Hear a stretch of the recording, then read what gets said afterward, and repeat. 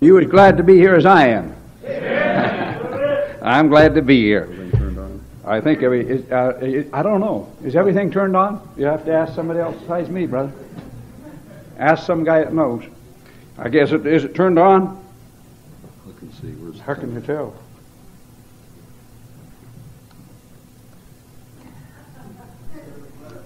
It is now. It is now. There you go. It wasn't turned on. Now we're ready to roll. Well, you know, I just had to tell something on myself, you know. Brother Duke, Dave Duke, that's a missionary you're supporting. If it is, say amen. Amen. All right. I got a real blessing. I got the opportunity to ordain him. Amen. When he was ordained. That's a blessing, brother. Amen. And there was a great big church out there. And before I got up to ordain him, I didn't know Brother Dave Duke, and I thought, I'm not going to know this guy's name, and I need to remember it some way or another. And so one of the ladies in the church there, the member, she says to me, she said, do you know that guy down south, Duke, down there? Anybody know some guy down south by the name of Duke? How many of you know some guy down south by the name of Duke?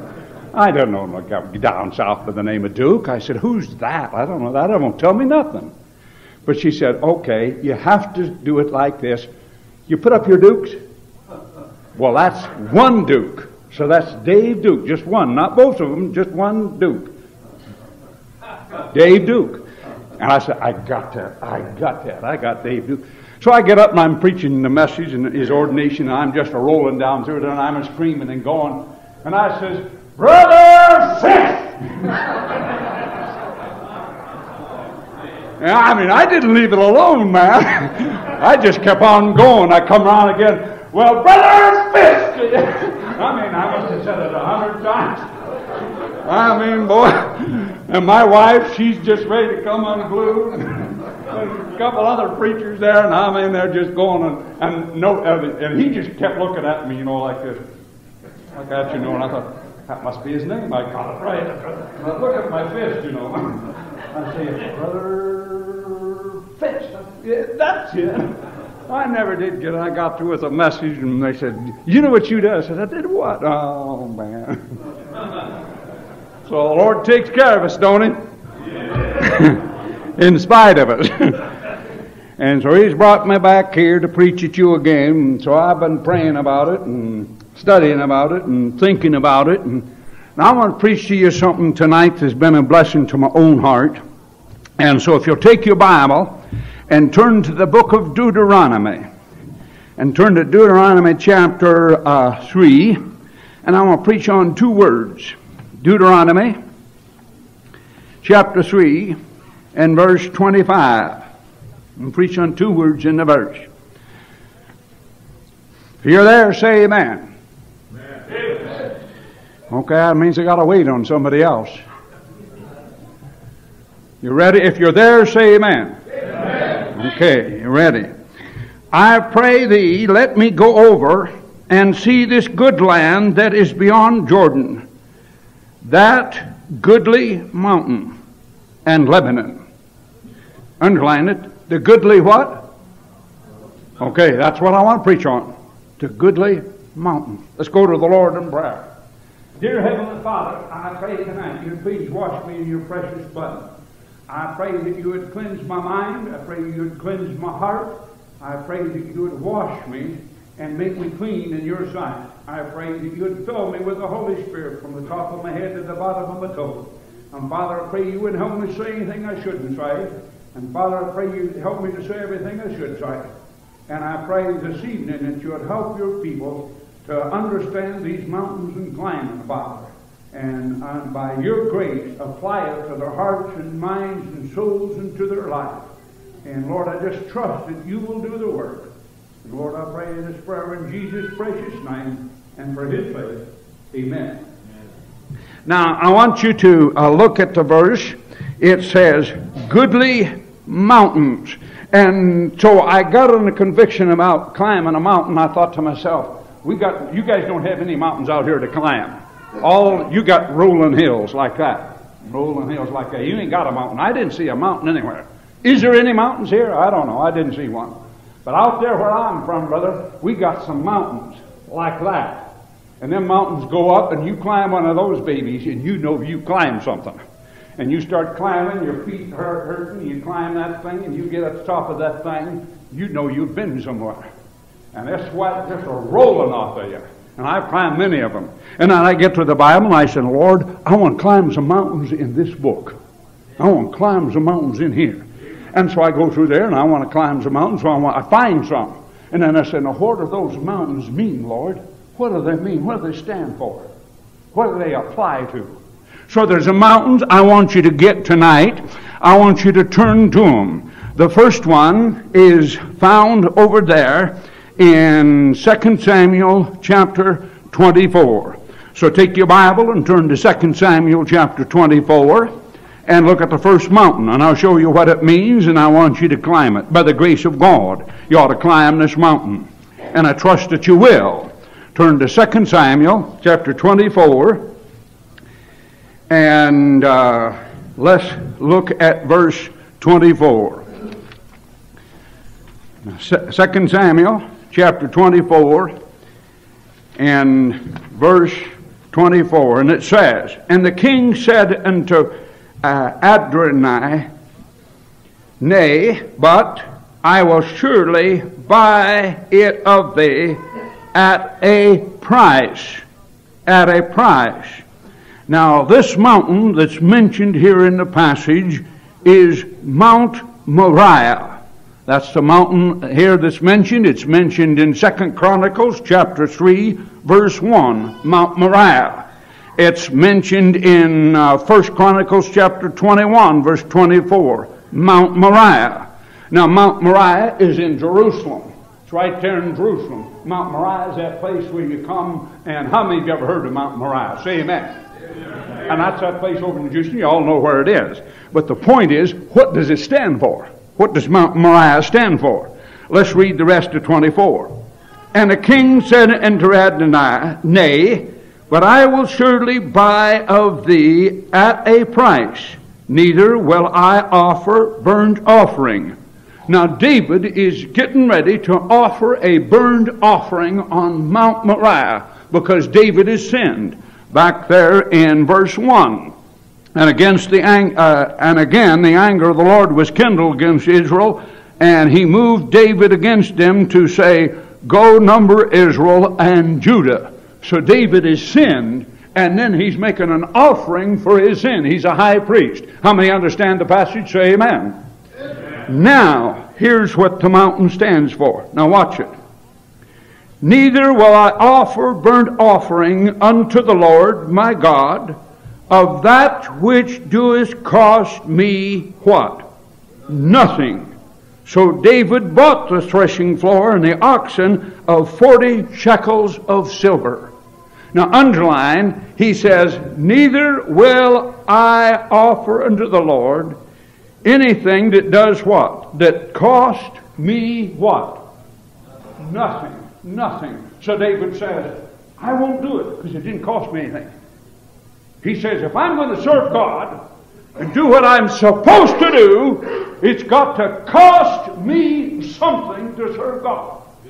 You know what that mountain is? That's a mountain of climbing and paying the cost that it's going to cost you to serve God. Every person here is going to cost them something to serve God. It's going to cost you something. Now, sometimes the cost is big, sometimes the cost is small, but it's going to cost you something. Now, let me ask you, how many of you here tonight come to this church regularly? Say amen. Amen. How many of you drive 10 miles to come to this church? At least 10 miles. 1, 2, 3. How many of you drive 15 miles to come to this church? At least 15. Anybody 20? Whoa. Anybody 25? Ooh, wow. Man, that's a long way. You say 25 miles? Yeah, you get in your car, you pay for the gas, you pay your time. If you drive 25 miles one way, that means you drive 25 miles back. That means you went 50 miles a day to come to church. Some folks just come right across the street. So you pay the cost. It's not a big cost, is it?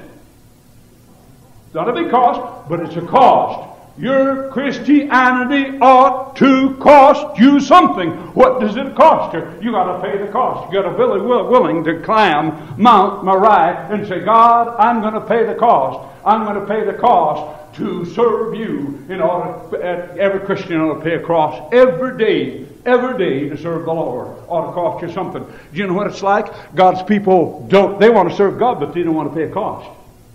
I'll come to church if it's convenient.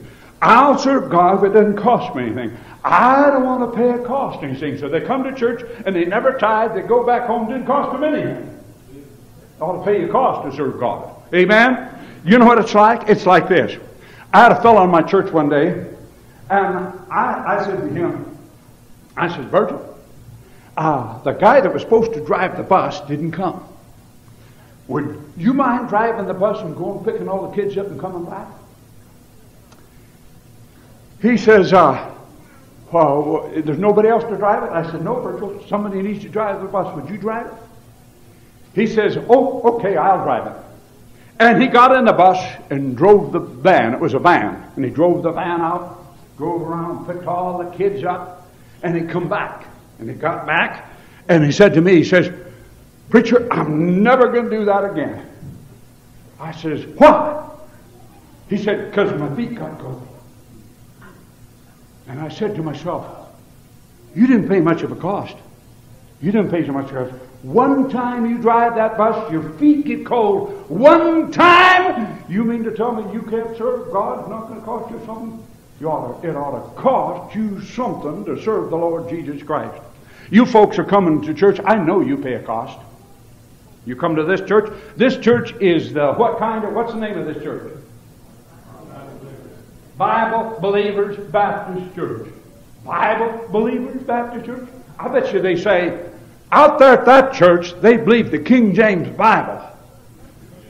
I bet you those folk out there believe the King James Bible. Are you one of those nuts that believe the King James Bible?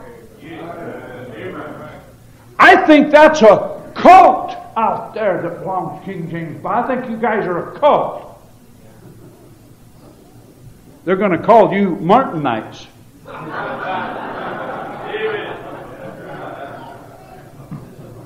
You say, what for? For believing that right there? I bet you this Christian world around here, a whole bunch don't believe that. You raise that book up in the air and say that King James Bible right there is a living word of the living God, and there's no mistakes in it.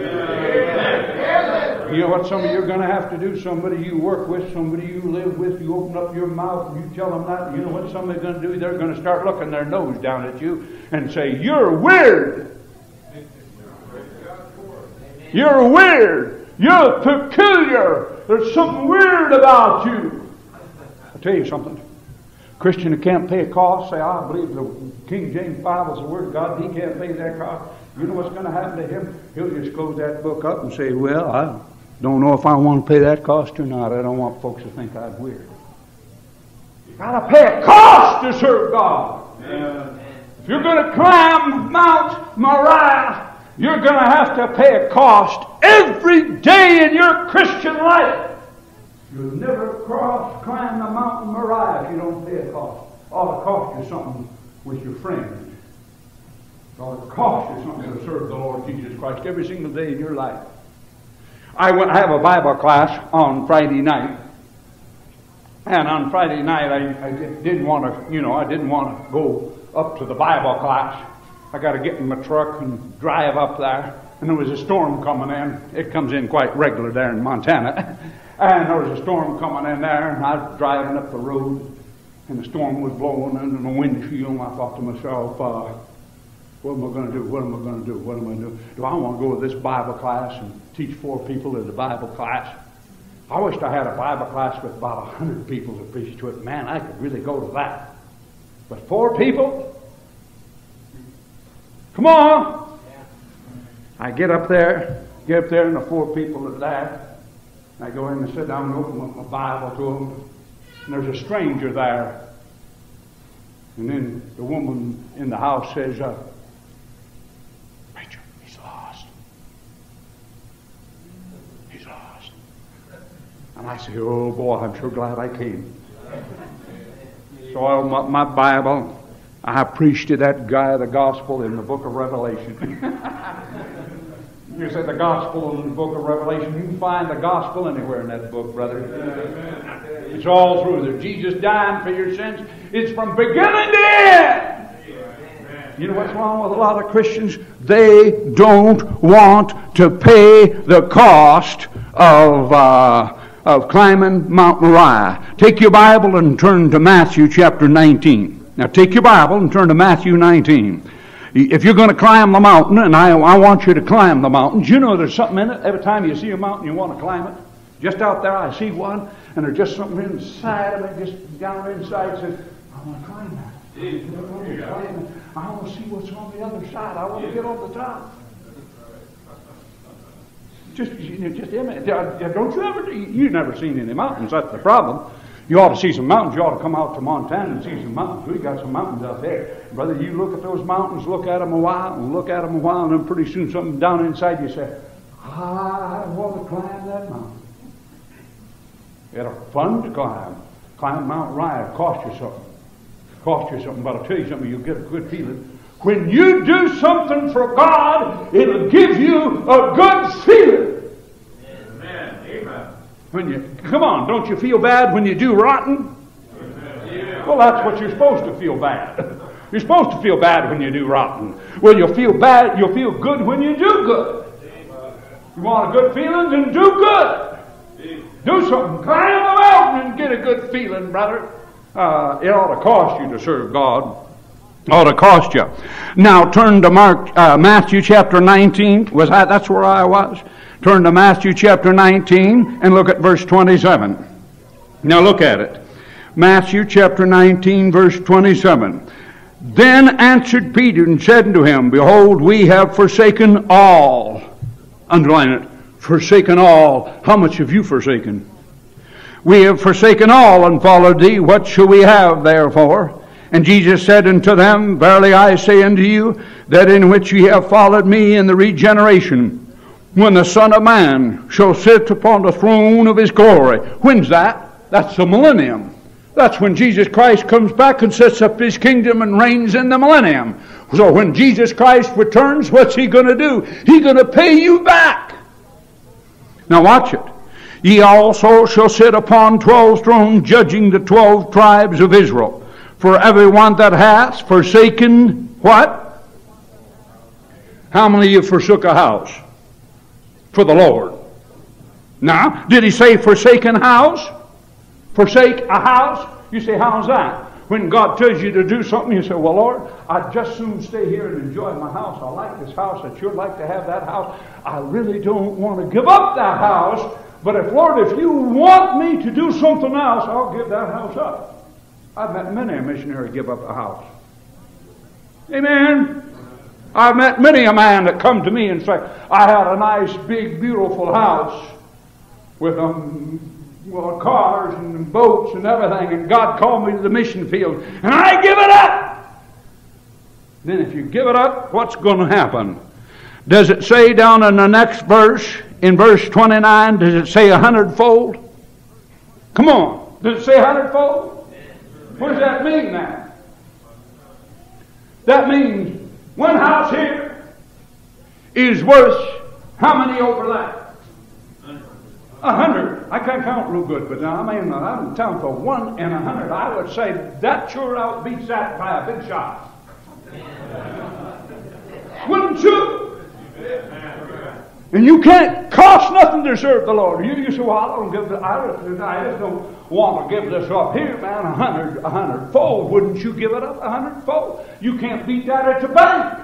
If you put your money in the bank, you'd come up on the short end of the stick. Why don't you do it for the Lord? 100-fold, man. You can't. That ain't even gambling. You say that's gambling, not when the Lord said it ain't. If the Lord said it, how many believe God meant what he said? Amen. Then you ought to pay the cost. You ought to pay the cost. You ought to climb Mount Moriah. And he says what? Knows what else he said? He said 100-fold, and a house, and brethren. That means you and your brothers. And a sister. That means a sister. and a father. Well, we're getting right down home now. And a mother. I mean, suppose you say a mother and a father, you're getting right down home now. And a wife. That'd be pretty rough. You ought to circle the wife. You say, oh, preacher, can that happen? Oh, might happen.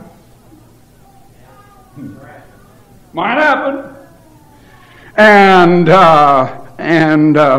children and land for my name's sake shall receive 100-fold. I got to looking at that one day, and I was looking down through that, and I said, 100 houses, and 100 children, 100 mothers, 100 fathers, and 100 wives.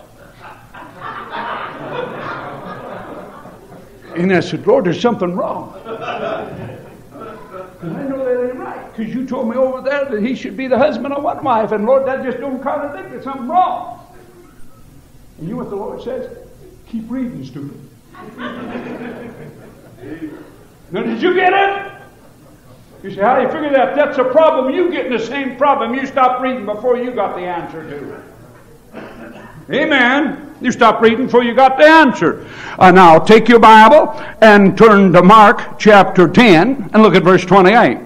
The Lord is going to reward you, what? 100-fold. So therefore you ought to do like David said, I will not serve God that doesn't cost me anything. It ought to cost you something. The bigger the cost, the greater the cost. Pay the cost, because Lord, it's worth it. The Lord will pay you back. All right, look at Mark chapter 10. Take your Bible and turn to Mark chapter 10 and look at verse 28. Mark chapter 10 and look at verse 28. Now it says, but he shall receive, now watch it, 100-fold. Isn't that what he said over there in Matthew, 100-fold? Now in this life. Now watch it, houses. Did he say houses over there in Matthew? Say amen. Amen. And brethren, didn't he say that in Matthew? Amen. And sisters, he said that in Matthew. And mothers, he said that in Matthew. And children, he said that in Matthew. And lands, he said that in Matthew. Did he say wives in this passage? See? He explains it. He explains it. He lays out. So who and you and I are married to anyway.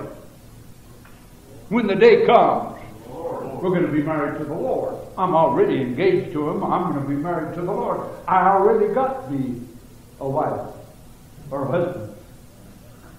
That's a great mystery. It's a great mystery. All I know is I'm going to have a good time there. I'm going to be married. You don't think that's confusing? That's confusing. There's some of the Bible. No man can understand all the Bible, can he, brother? I don't understand all that book. Anybody understand all that book? Say amen. You said the wrong time. Oh me is not an amen. It's an oh me. Nobody understands all that book. Nobody does. Not a man on the face of this earth who understands all that book. But I know something. I believe it. I believe it. I may not be able to read the words in it. I may not be able to spell the words in it. And I may not be able to understand the words in it. But I believe the words in it. Amen. Then climb Mount Moriah and make sure that you do like it says. But it was thee at thy price. Neither will I offer burnt offerings unto the Lord my God of that which doeth cost me what? Nothing. Pay the cost and climb Mount Moriah. Now take your Bible and turn to another mountain. Turn to Genesis chapter 8. Here's another mountain. Turn to Genesis and turn to Genesis chapter 8 and look at verse 4. Now turn to the verse. Genesis chapter 8 and look at verse 4. Now watch what this mountain is. You've got to climb this mountain. And the ark rested in the 7th month on the 17th day of the month upon the mount of what? Everybody say it. Mount what? Ararat. Mount Ararat. Now here's a mountain you got to climb. This mountain. What's Mount Ararat? This is the ark. And the ark is gone and taken and landed on Mount Ararat. And you got Noah and his sons in the ark. So what does Mount Ararat represent? It represents, if anything, a new start. A new start. A new beginning. A brand new start. Climb the mountain and get you a brand new start. How many of you would like, sometime in your Christian life, you just get dull, like this brother was saying here, Nathan. Sometimes just things get dull and dead and kind of. You got a good name, Nathan. Got to stand up, man. Got to stand up. Got a good name to live up for. Nathan the prophet. Got a good name. Amen? Better live up to it.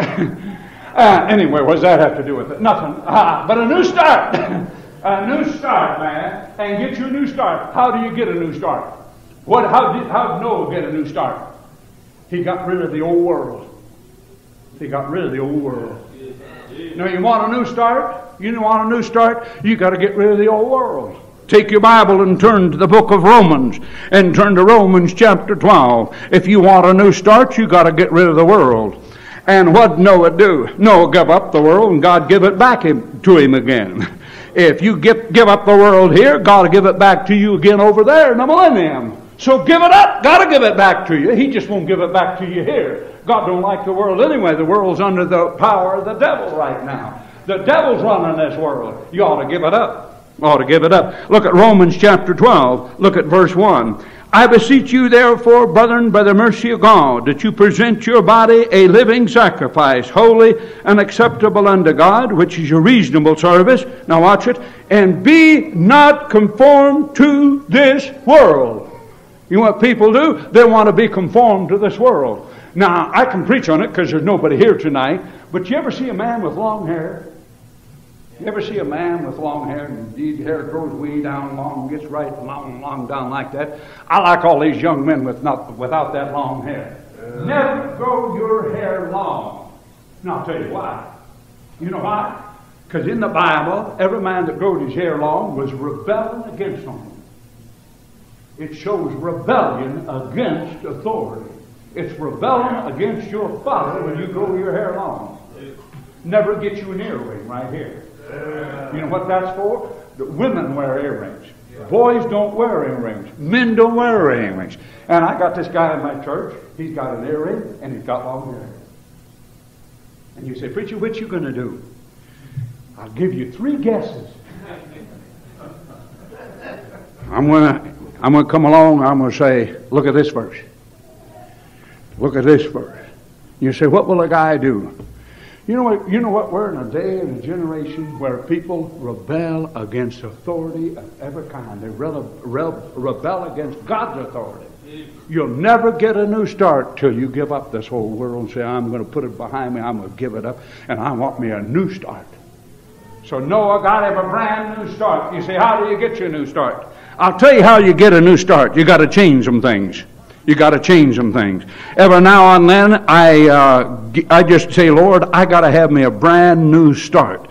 And I don't do like some guys did. I heard of a guy one time. He said, I just took all my notes from my Bible, and I took all my notes away and took all my notes aside, and I threw them all away, and I started brand new and started reading the Bible brand new. I thought that was the dumbest thing in the world to get a new start.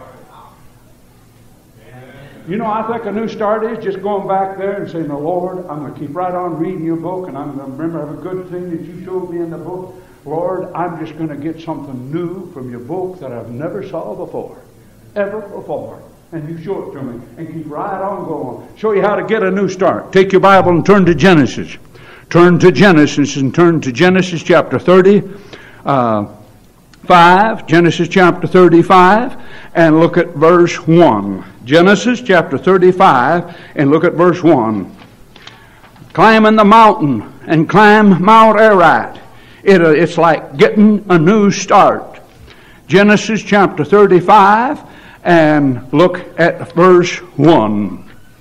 And it says in verse 1, and God said unto Jacob, arise and go up to Bethel. Now, underline the word Bethel. I'm not going to talk about that mountain, but that's a good mountain. But he said, rise and go to Bethel. Now, what's at Bethel? You remember what's at Bethel. That was the ladder that Jacob climbed up the ladder. No, he didn't climb the ladder. The angels climbed the ladder. And Jacob saw the angels go back and forth to heaven. And that's the place that Jacob called the house of God was Bethel. That's where Jacob met God. And God says to him, go back to Bethel. So that's a place of blessing. That's a placing of what? Jacob has been out of fellowship for 20 years with the Lord. He's been out of fellowship with him for 20 years. And so he's going to get back in fellowship with the Lord. And so he says, do what? Go back to Bethel. Now watch it. Now watch it. And dwell there, and make there an altar unto God, that appeared unto thee when thou fleest from the face of Esau thy brother. Now watch verse 2. Then Jacob said unto his household, and to all that were with him, now underline, put away the strange gods that are among you, and be clean, and change your garments. You know how to get a new start? Put away some old things that the Holy Spirit convicts you about. Put them away and get some clean thoughts going through your mind. Get rid of some of the things that you have. Ask God to give you a new start. You get a new start by putting away some old things. Getting that old world out and get away and throw them away. And I preach against smoking in my church. I get up there and I preach why it's wrong to smoke. I get up there in my church and I preach why it's wrong to go get drunk. And I preach right there. And you want to get a new start? I'll tell you how to get a new start. Get rid of that thing right there that you say is okay to take a little nip now and then. Take a little nip now and then. And I trust I ain't preaching it to anybody. I trust that I'm preaching it to somebody down the road somewhere. And nobody in here would ever do something like that. But you never can tell. Maybe some Christian, he takes a little nip now and then and puts it aside, thinks it's okay. I'll tell you something. You want a new start? Get rid of it. Get rid of it. Get it out of there. Get it plumb out of there. And then say, oh God, I want a new start. God will give you a new start. I'll tell you how to get a new start. I had one time a guy stand up in my church and he said, preacher, I'm going to try to quit smoking cigarettes and I want everybody to pray for me. And I've had that 3 or 4 times. But you know what I've never had? I've never had a woman stand up and say, I'm going to quit running off my mouth and I want everybody to pray for me. Do you know something? That lady running off her mouth has done more damage to my church than everybody that's ever smoked in it. I'd have 10 smokers over one gal like that. Because she's done more damage and destroyed my church worse by her talking than all those guys that smoked. Put together. Give me 10 of those guys, man, if one of her. And you say, preacher, why you talk that way? Because it's the living truth. What she said destroyed more than all those guys doing that every time. They're just destroying their own body. She's destroying half a dozen families or more. She's run off more people than I have. I'm mad at her for it.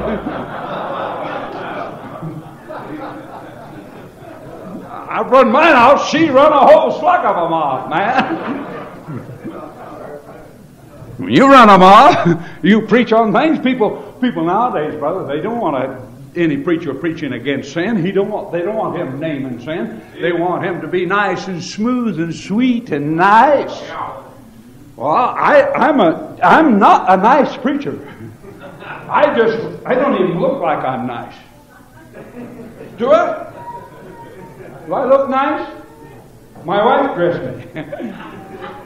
But, brother, that's what I'm saying. I'm saying if you want a new start, you know what you got to do? You got to get rid of some things in your life. And say, God, give me a new start. And I've had plenty of new starts. Plenty of new starts. And, brother, a new start is something, boy, get excited. Now, I'll tell you how to get a new start. Take your Bible and turn to Revelation. Here's another way to get a new start. Climb Mount Ararat and get a new start. Turn to Revelation chapter 2. Revelation chapter 2 and look at verse 4. Revelation chapter 2 and look at verse 4. Nevertheless, I have somewhat against thee, because thou hast left thy what? Underline it in your Bible. First love. Left the first love. That can happen to a Christian. He can lose it. Lose that first love. Now watch. Remember, therefore, from whence thou art fallen, and repent and do what? And do thy first works.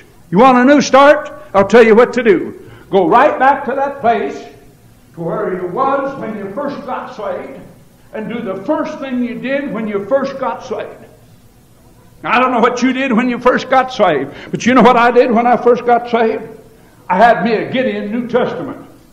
And I'd jerk that Gideon New Testament out, and I'd say, that's the Bible, that's the Word of God, and I'd open it up, and I'd have one verse memorized, and I couldn't read the verse in front of it, couldn't read the verse in back of it, but I had one verse memorized.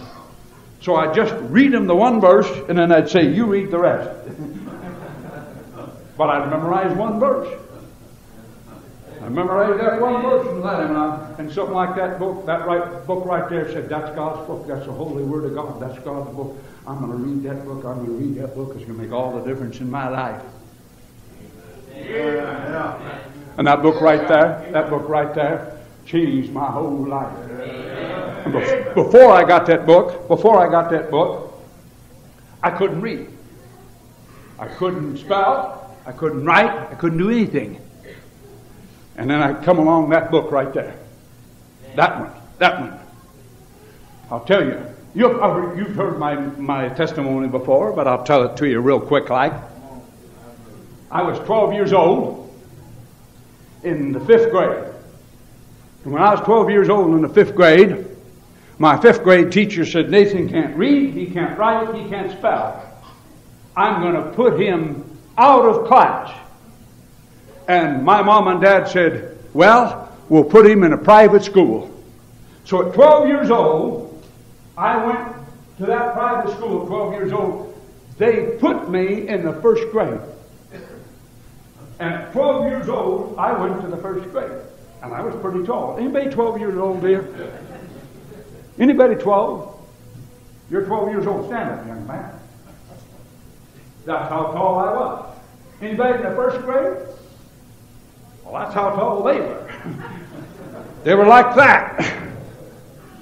And I'd go into the 1st grade, and I spent a year in the 1st grade. And I passed it, I think. Maybe they just passed me on.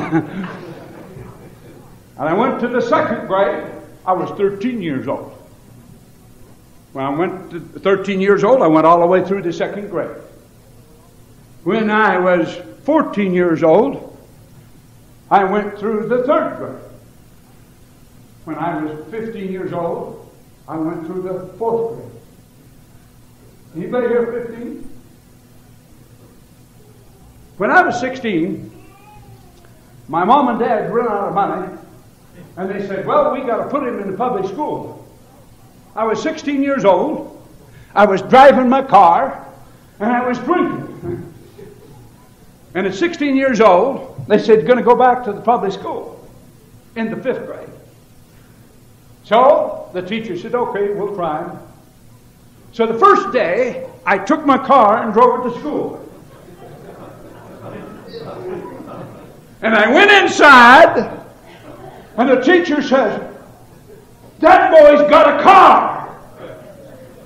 I was there, and I love those little guys. Oh, man, I thought they were pretty neat. And I said, I want to see how many of you guys can get my car. I said, 18 of you come and get my car. I put 18 kids in my car. The teacher looked out the window, saw 18 kids in my car, and she says, he'll kill them all. We can't have this. So I drove them kids off the playground and drove them around and drove them back. I lasted 2 weeks in the 5th grade. They said, he is out of here. Now, I was 28 years old before I could ever tell anybody. Because I'd always get a lump in my throat when I found out somebody would think how dumb I was. And I'd get a lump right there, swell right up in my throat, and it'd choke me to death when I heard the word read. Somebody say school, and I'd get a lump in my throat right there. I hated the word school. I just hated it literally. I hated the teacher, I hated the school building, I hated everything about it. But my daddy said I couldn't quit. So I said, okay, I won't quit. Oh, you don't know how many times I wanted to quit, man. I wanted to be out of there, man. I wanted to join the Navy when I was 10. My dad wouldn't let me join the Navy till I was 19. And I was 16. He said, okay, what we're going to do with you? He said, you're going to go to school somewhere. I says, where? He says, there's a class for you. And there's a retarded class up in the high school, but you have to skip the 5th and 6th grade and 7th grade, and you can go to that retarded class. And I says, Daddy, you know I don't want to. He says, you're going to go. And I said, okay. Oh, man, it killed me going into that retarded class with them 6 retarded kids. They were all retarded but me. And you know, down through the years, I make a joke about it. You might as well, cry about it, but you might as well laugh about it. So that's what I do. I make a joke. I found a joke one day about it. I thought, boy, that just fits it good. I like that. That just fits this whole thing real good. That just explains it right to a T. Here's a joke. Now, it's just a joke. It really didn't happen. Well, one day I come to school, and all the kids put their apple on my desk. They thought I was the teacher.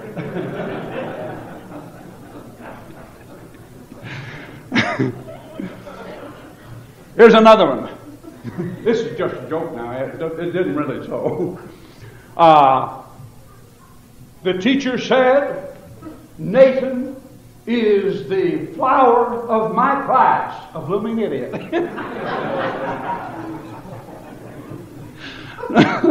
That's not really so. But what do?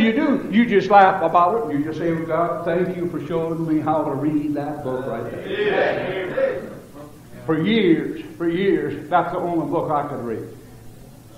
And Dr. Ruckman, I went down to his school down there, and he says, you ought to buy the 2 Babylons by Hyssop. I said, yeah, I buy 2 Babylons by Hyssop. And I went down to the store, and I bought the 2 Babylons by Hyssop, and I opened it up, and I said, that's Greek and Hebrew put together. And stuck it in the shelf, and then he says, you ought to buy Clarence Larkin's Dispensational Truths. So I went down and bought Clarence Larkin's Dispensational Truths, and I stuck it in the bookshelf. And I said, that's worse than the other one. Stuck it down in there.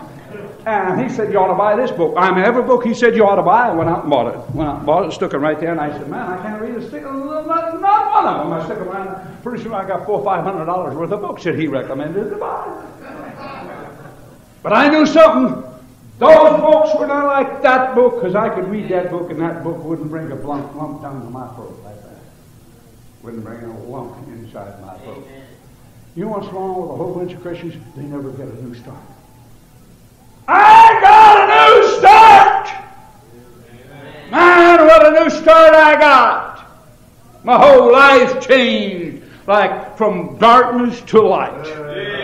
You know what's wrong with a whole bunch of people? They never get a new start. It's the same old thing, same old thing. Aren't you sick and tired of the same old thing? Get your new start. Get your new start and climb Mount Ararat. Mount Ararat.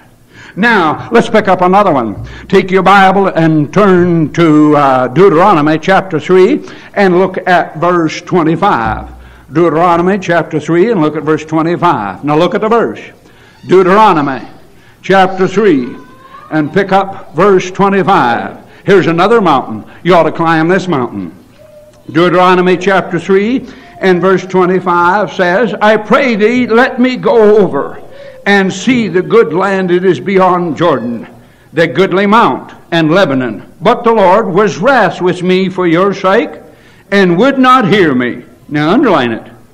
He was wrath with me for your sake. Now that's the only time God was ever mad at Moses. Ain't that something? Only all his lifetime, the only time that God really got mad at Moses was over here on this thing. Was wrath with me for your sake. Would not hear me. Boy, that's something. Only time God never heard Moses was right on this case. And the Lord said unto me, let it suffice thee. Speak no more to me of this matter. Ain't that something? The Lord says, okay, don't talk to me about it again. I told you, this is the way it's going to be. Now don't talk about it no more. That's quite a thing for God to say to Moses. Ain't it? Now verse 27. Get thee up on the top of Pisgah. This is Mount Pisgah.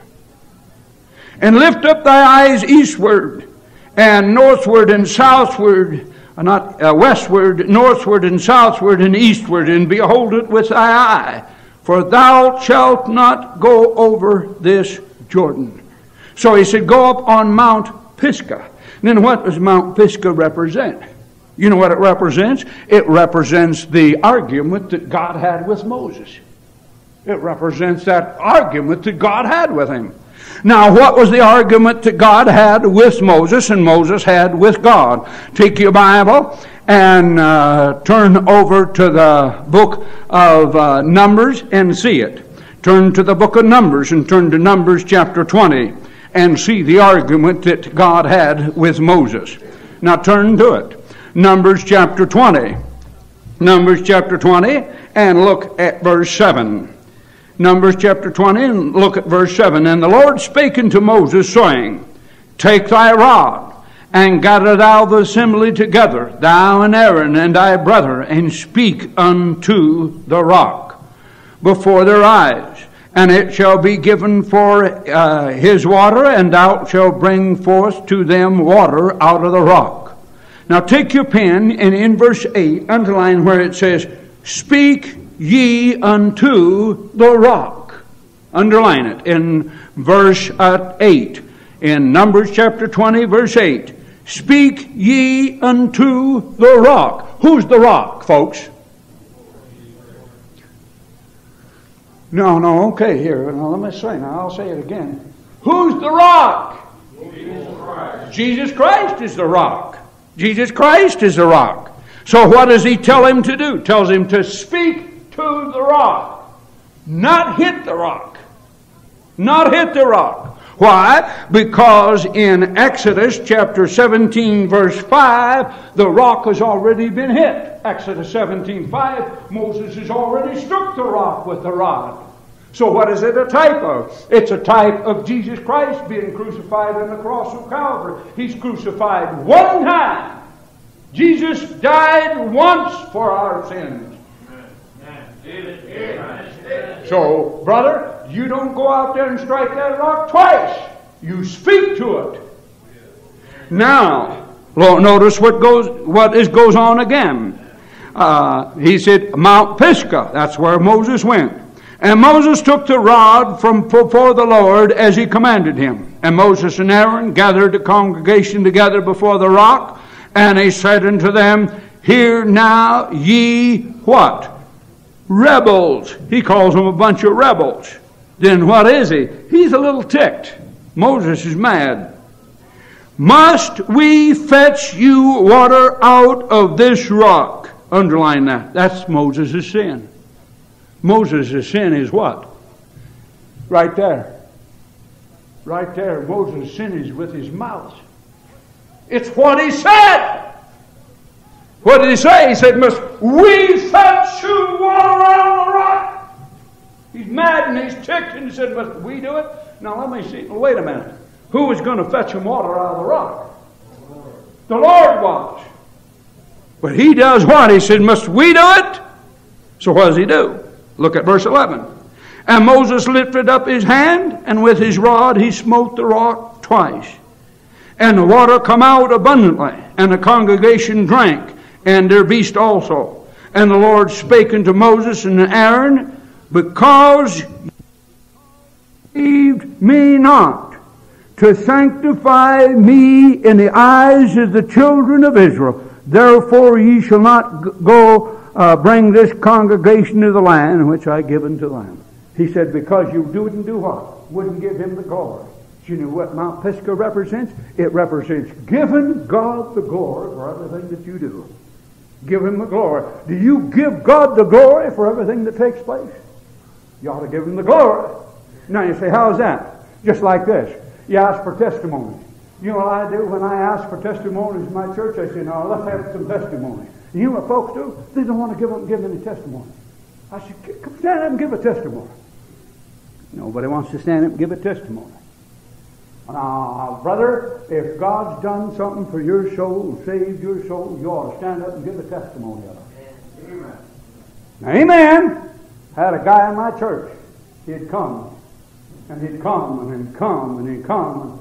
He'd come every Sunday. Now, he must have come every Sunday for 15, 20 years. Then one Sunday I'm preaching on, and I sat down front. He comes up front, and I said, brother, what you coming for? And he says, I've never stood before a congregation and told them I'm saved and accept Jesus as my Savior. I said, you've never done that? He said, I've never done it. I said, well, okay, here's an opportunity. Stand right here. Tell everybody that you've accepted Jesus Christ as your Savior. And he stands up, and he's trembling and shaking, and he says, I've accepted Jesus Christ as my Savior. Now I'm going to tell everybody that I've got it right in front of this church. Well, this guy's been coming to my church for 20 years. Ain't that something? Ain't that something? You know, some folks say, now, stand up and give a testimony. I'll do that first thing you do, first thing you get saved. Stand up and give a testimony. Jesus Christ be saved 1 week and stand up and give a testimony. I got saved. I stood up and gave a testimony right after I got saved. I walked down the aisle, Dr. Ruckman's church, got down on my knees, and then I stood up and I spoke and told everybody that drawing that he drew was the right thing to believe. Got down on my knees and stood up and said, that's the right thing. I said, Dr. Ruckman, I will give a testimony before I get baptized. He said, go ahead. I stood and pointed to that picture he drew of the cross, and I just got saved right down there. I thought I'd got saved before, but that's when I got saved. Come on, you with me? I thought you got saved there. You said, now, you know what you got to do? You got to stand up and give a testimony for the Lord Jesus Christ. Give Him the glory! Give Him the glory! Now, here's another mount. Take your mount, take your Bible, and turn to the New Testament. And turn to the Gospel of Luke. And that's Calvary. That's Mount Calvary. That's all through there. Amen? How many know what Mount Calvary stands for? Well, you folks know what Mount Calvary stands for. Mount Calvary is that place that Jesus Christ was crucified. Years is spent in vanity and pride, caring not my Lord was crucified, knowing not it was for me He died on Calvary. You know something? Have you ever been to the mountain Calvary? That's one mountain you can't climb. You can't climb Mount Calvary. Everybody's trying to climb Mount Calvary. They'll say, I knock on the door and say, where are you going when you die? And they say, I'm Episcopalian. I said, where are you going when you die? He said, I'm an Episcopalian. He's trying to climb Mount Calvary. You can't climb Mount Calvary. You've got to get out on your hands and knees to get up to Mount Calvary. You find Mount Calvary on your knees. When you bow your head as a sinner and say, oh God, save my sinful soul. You can't climb Mount Calvary. Everybody's trying to climb it. I knock on the door. I say, where are you going when you die? They say, I am a Catholic. I was born a Catholic. I was raised a Catholic, and I will die a Catholic. You know what I want to say, but I don't say it. I say, yeah, you'll go to hell a Catholic. But I don't say that. I don't say that. You know what they're doing? They're trusting in being a Catholic to save them. I've had them say, I'm an Episcopalian. You're trusting in being an Episcopalian to save them. You know what you're trusting in? You're trusting in your church to save you. You know what you do? You go to hell. You know what you got to trust in? You want to climb the Mount Calvary? How many of you been to Calvary? Yeah. Isn't it a wonderful place? Yeah. Where you come to that place with your burden of sin and you say, Lord, I don't want to go to hell. Please save my soul. Please wash me in your precious blood and cleanse me and make me whole. I want you as my Savior. Now you ought to come to the Mount Calvary. Don't confuse that with religion. That's what's wrong with America today. Everybody's confusing salvation with religion. Salvation is a free gift, a gift to be received, and not a goal to be achieved. If you've never been born again, you've never been saved, you ought to come to Mount Calvary. Come to Jesus. Get on your knees and ask God to save your soul. I had an unsaved man in my church last Sunday night. And everybody said, "Preacher, you know what you did? You changed that message to salvation. That wasn't a salvation message. You just changed it to salvation." And she said, and they said, "We knew what you was doing. You was just trying to get them saved." You know, when I see a sinner, and I look out there and see some poor sinner on the road to hell, and some guys brought him to church and said, "Preacher, this guy's lost. Will you preach at him? Will you preach at him? He's lost. I want to see him get saved." You want to do it? I'm trying to change my message to point to that lost soul going to hell. And if you're here tonight and you're not saved, I want you to point you to the cross of Calvary and climb on your hands and knees and say, "I want to be saved in the blood of Jesus Christ."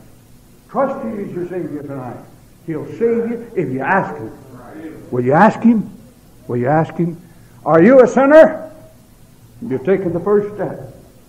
Are you a lost sinner? You've taken the second step. Are your sins taking you to hell? You've taken the third step. Did Jesus die for your sins? You've taken the fourth step. Now, will you accept Him? Will you accept Him? With every eye closed and every head bowed. Maybe there's some sinner here tonight that's on the road to hell, and he comes to the Mount Calvary. The only way to climb that mountain is get on your hands and knees and ask Jesus Christ to save you. Get on your hands and knees and ask Jesus Christ to be your Savior. Oh, it's a wonderful thing to get a new start in life by coming to the Lord Jesus Christ. Maybe with every eye closed and maybe every head bowed. Maybe there's somebody here tonight say, "Preacher, I'm not saved, and I know I'm not saved, but I'd like to be, and I want you to pray for me."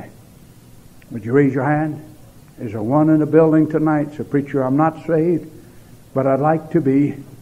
I'd like to be. Will you pray for me?" Will you raise your hand? Is there one at all? Any at all?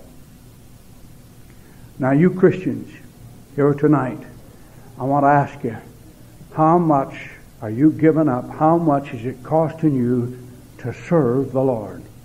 What does it cost you to serve Him? Have you been to Mount Moriah and say, "Lord, I want it to cost me something. I want it to cost me something to serve you"? Now, I pray that God would give you the grace to pay the cost. To pay that cost and serve Him. Serve Him. Yes, so, "Preacher, it'd be quite a cost." Yeah, but the Lord will reward you for it. Every eye closed, and maybe there's a Christian here. So, "Preacher, I'm praying about that matter, and I want you to pray with me about it." Would you raise your hand? Thank you. Thank you. Thank you. Thank you. Thank you. Amen. All right. Dear Lord Jesus, I pray you would bless this invitation. I pray that you would encourage them and strengthen them. And Lord, I pray you would help them to make the decisions tonight to climb the mountains and get the blessing from climbing the mountain. And Lord, most of all, I pray if there's somebody here tonight that didn't raise their hand and they're lost and they need to be saved, Lord, I pray you'd speak to their heart, speak to their mind, and Lord, help them to trust your precious blood. In Jesus' precious name I pray, and for His sake, amen. Brother Martin.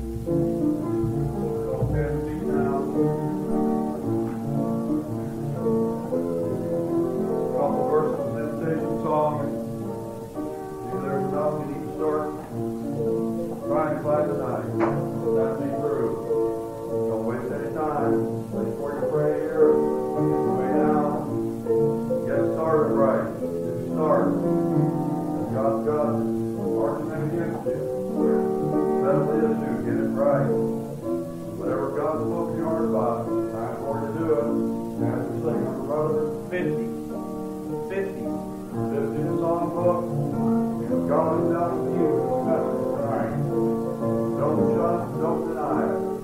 Read it. You can do something with it. But before you pray, you're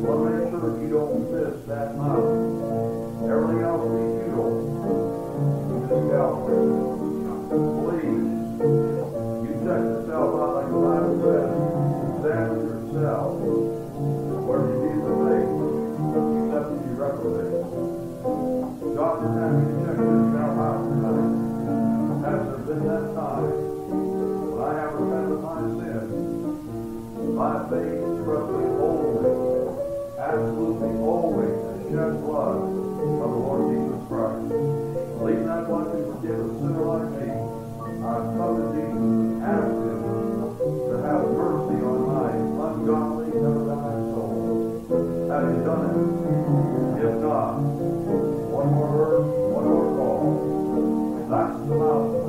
41. That's the one you don't want to step out and come for I am resolved to go to the Savior, leave me my sin and strife.